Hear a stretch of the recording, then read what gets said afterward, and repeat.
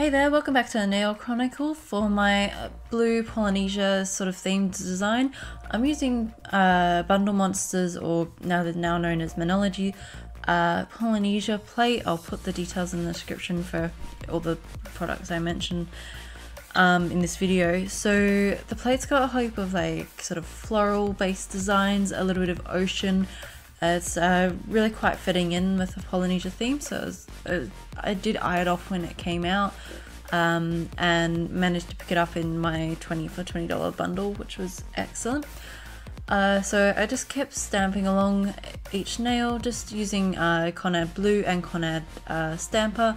My curse stamp is still not working. I've got to get the new buffer to try and fix that, so hopefully in a couple of weeks time I'll be able to use it again, but we'll see.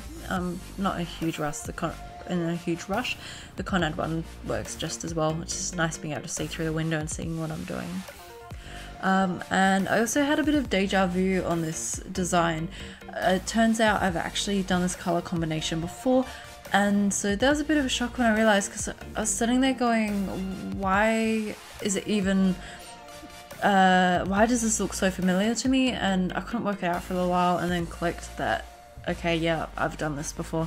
But that's alright. The stamping plate is completely different, the pattern's completely different, so it looks nothing like, okay, it looks similar because the colours are the same, but in terms of the design it looks nothing like my other one, so it's not a big deal, but I was a little bit surprised, I guess. So I just kept moving along each nail, and I don't know about you guys, but I seem to have different techniques for each finger or each hand, so I'd love to know in the comments, do you have different techniques depending on which finger it is?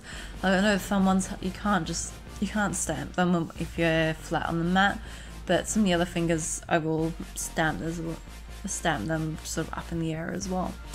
Anyway, so that's all I've got. That was my really quick design. I hope you like it. I had heaps of fun using this plate. It's a really good one.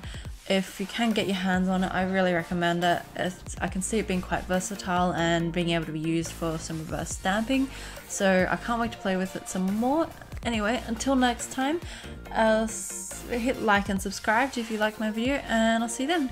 Bye!